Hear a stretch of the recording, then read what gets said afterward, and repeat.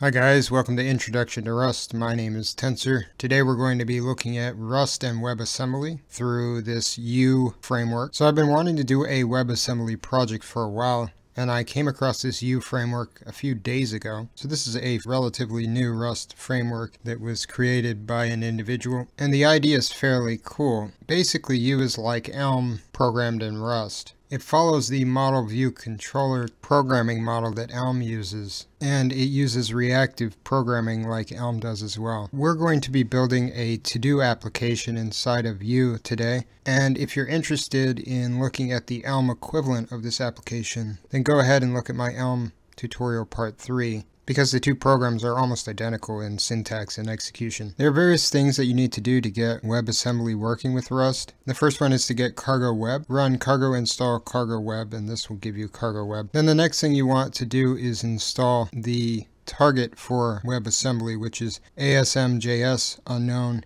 emscripten. Now the emscripten SDK is traditionally used to compile C and C++ and other low-level languages like that into JavaScript and WebAssembly, and in this case we're using it to compile our Rust into WebAssembly/JavaScript. Also, because we are using emscripten, we need to actually get the SDK. So we go to downloads, and then if we're on Windows we get this 64-bit SDK. If you're on Linux and Mac you can get this SDK. And then there are installation instructions, which are fairly simple. You just want to run these commands inside of your terminal or command line. And if you're on Windows, you just replace these commands with these commands here. Alright, so I am in my EM SDK folder here, and I want to run the command so that I can actually add all that stuff to my path. So here's the command that I need to run. This will add it all to my path for this particular command line. I do not want it to be global, and you'll see why here in a moment. Alright, so here are the directories that were added to the path. You'll notice that, for instance, it has its own CLang compiler. It has its own version of Node. Both of these are fairly old. The same with the Python version, which is 2.7.5, and then even Java is only 7.45.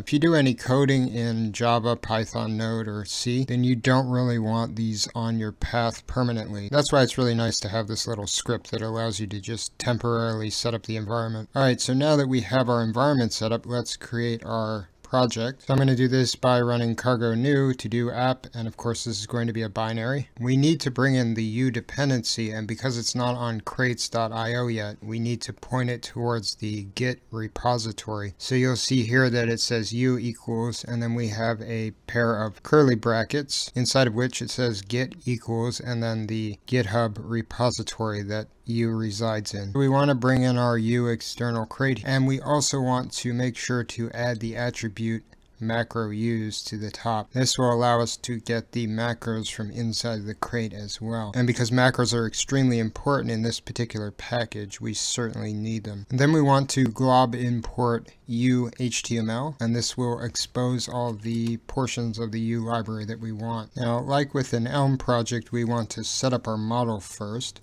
Now this is a to-do app, so our model will be fairly simple. We'll create a struct called model.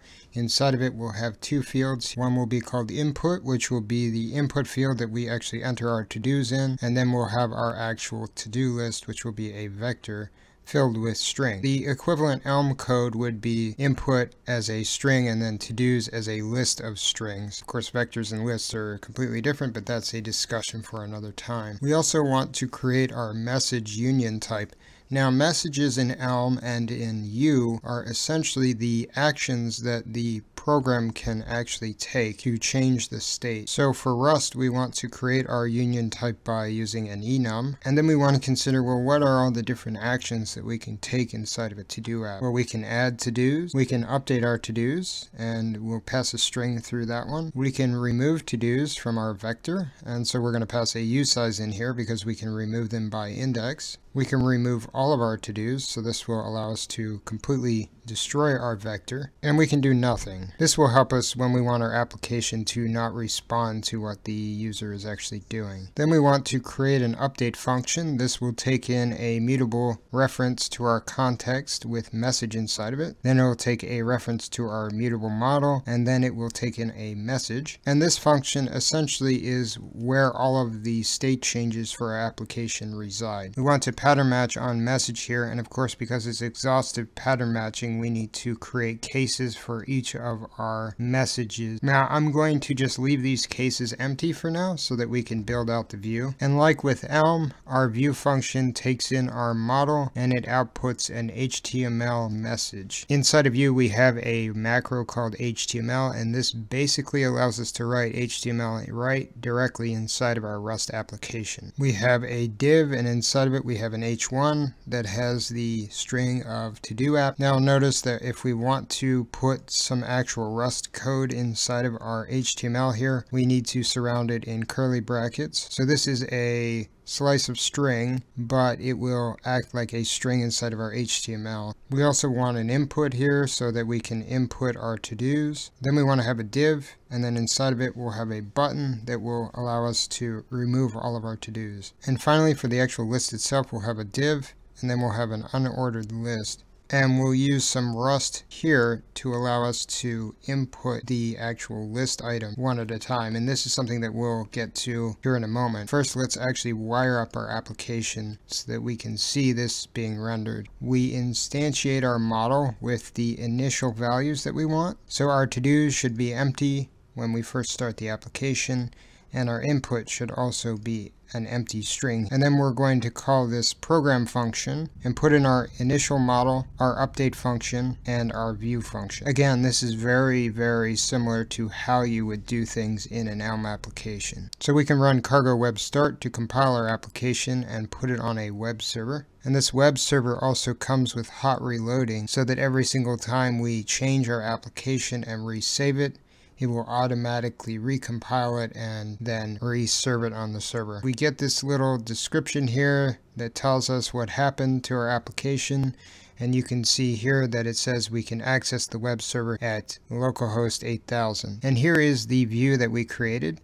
So we have our h1 with Todo App, and then we have our input, and then we have our button to delete all of the to-dos. Now of course none of this has any functionality yet, so let's actually add some of that. So first let's address our add message. What we want our add message to do is to first clone whatever's in our input, then push that into our model to-dos vector, and then replace what's in our input with an empty string. Then for our update message, we're going to take the string that we passed through the message, and we're just going to set our model.input equal to that string. For our remove message, we're going to take our model to-dos vector, and we're going to run the remove method with it, and we're going to pass in the integer that we've passed through our remove message into it to remove that index from our vector. Finally, for our remove all message, we want to just simply reset our model to-dos to an empty vector. Alright, so now let's wire this up to our view. First, we want to put a placeholder in our input. So this will just be a little text to tell the user what they need to do to get the application to work. And in this case, we just want to say, what do you want to do? We have to put a comma after each of these components that we put inside of our elements. Then we want to signify that the value of our input is our model.input. Then we want to have an onInput listener for our input, and this will take in a closure which takes in input data, which is something that comes from the U library, and it will call our message update with e.value inside of it, and the value is of course our model.input. So this gets passed up to here as a string, and it gets put into our input. Next, we want to add an onKeyPress listener to allow the user to enter in the actual data. In this case, we want the user to press enter to put a to-do into the list. So our closure here takes in key data, and basically we want to check inside of our closure if e.key is equal to enter, and if it is, we'll use our message add, otherwise we'll use message nothing. So if the user hits enter, it will invoke our add pattern, which will automatically add the input to our list, otherwise nothing will happen. So if we actually want to see whether or not this is all working, we can just create a paragraph tag here, and inside of it we can put in model.input, and this will show us what the user is typing into the input as they're typing it in. And so if we open up our application here, you can see now this says, what do you want to do? And we can type in something like buy milk, and you can see here that buy milk appears next to it, and as we type in letters it just keeps getting added in real time, and if we hit the enter key it disappears. Now let's wire up our button with an onClick event. Our button takes in onClick, it has a closure which takes in an element which we're going to leave anonymous in this case, and it just fires our message remove all, which means it will remove all of the to-dos from our to-do list. Now to actually create our to-do list, we want to come up here and we want to create a closure. Our closure is going to be called view to do, and it will take in a tuple of I to do, which will be a usize and reference to string, and then we'll use our HTML macro so that we can actually render the HTML. And at first we can simply create our list element, then we can call our format macro so that we can give it a space and maybe even put a pipe in here, and we'll call this on a reference to our to-do. And now we can come down here to our unordered list and create a for loop of model.todos.iter. So we're creating an iterator, and then we're going to enumerate across that iterator. This will return numbers for each of the indexes of our elements as well as the elements themselves, and then we're going to map those numbers and the values onto our closure up here, and that's why we're passing in this tuple here, because it will pass back a usize, which is the index, and then a to-do, which is the string, so the actual element inside of our models.todos. We can add items to our to-do list like this. So for instance, if I type in learn Rust and hit enter, you'll see that it gets added to our list, and if I want to delete all the items, I can just hit delete all to-dos and they'll all disappear.